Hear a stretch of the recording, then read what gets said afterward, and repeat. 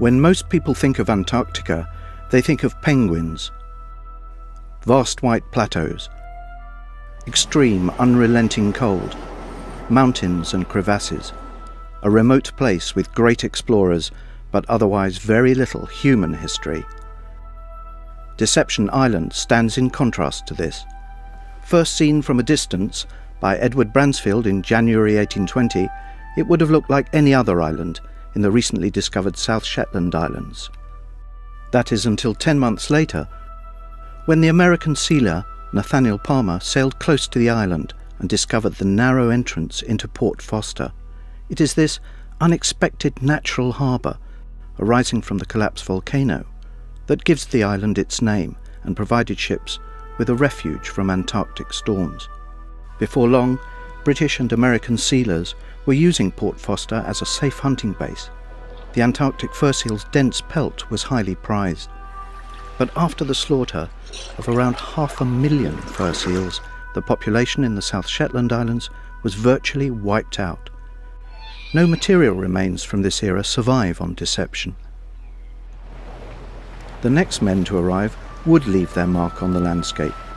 In 1906, Norwegian expatriate Adolf Andresen took a factory ship and 2 fast whale catchers to the island. By 1908, there were 3 whaling companies using the bay, 2 Norwegian and 1 Chilean, which required 200 men, mostly Norwegian, to operate the ships. These early ships could process only the whale blubber by boiling out the oil in their open tanks. The carcasses, or scrots, of the whales were then cast adrift to float in the bay. The resulting stench, which attracted thousands of birds to the island to feed on the rotting carcasses, was mixed with the odour of rotten eggs from the sulphur emitted by the active volcano. It was a smell that belonged to the life of a whaler.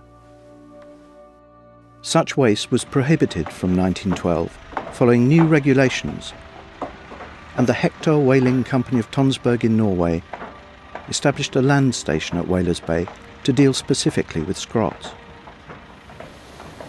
Whales were harpooned at sea and floated alongside the ships into Whalers Bay.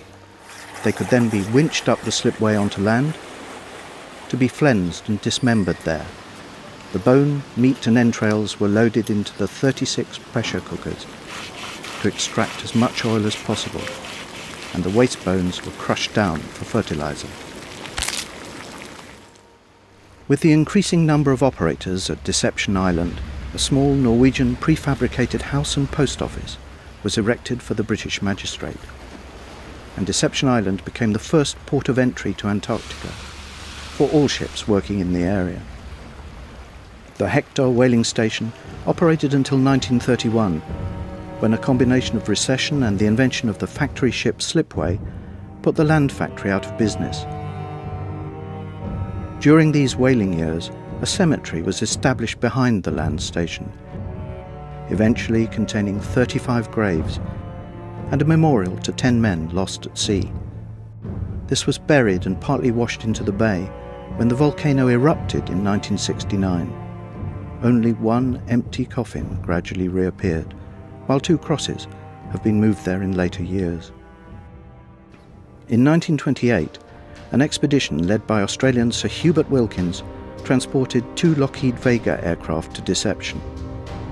Employing workers from the whaling station, Wilkins smoothed out an 800-metre S-shaped runway and made history by becoming the first person to fly an aeroplane in Antarctica.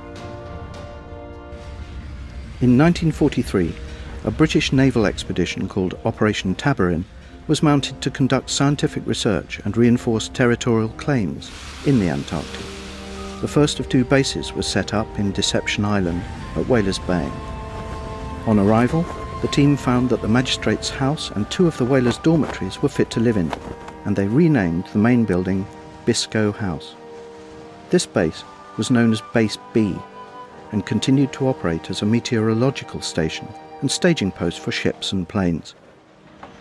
The second base, set up further south at Port Lockroy on the Antarctic Peninsula, was known as Base A. This base still stands today and is cared for by the UK Antarctic Heritage Trust. In 1955, hunting aero surveys was contracted to undertake a major aerial survey of the Antarctic Peninsula using 2 Canso amphibious aircraft and 2 helicopters. They built the hunting lodge, now known as Fidesi Hut, after the Falkland Islands and Dependencies Aerial Survey Expedition. In December 1960, with the building of an aircraft hangar, Deception Island became the centre of British flight operations in Antarctica. The original Wilkins runway was improved and used for many years by single-engined Otter planes. Deception Island continued as a safe haven for ships, stations and aircraft movements until December 1967, when, following 2 months of tremors, there was an eruption on the northwest of the volcanic island, which dropped ash in the vicinity of the Chilean base of Pendulum Cove. During a lull in the eruptions, the Chileans evacuated their base and made a dash for Whalers Bay. But no ship dared enter into Port Foster to rescue them.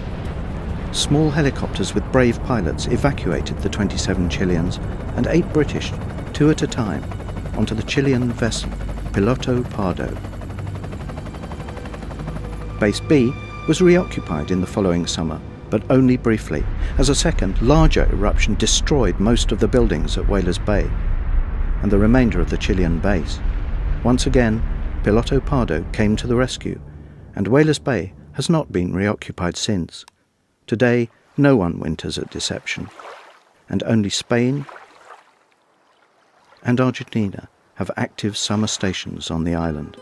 Deception Island's varied human history has been partially masked by nature, but is preserved in places.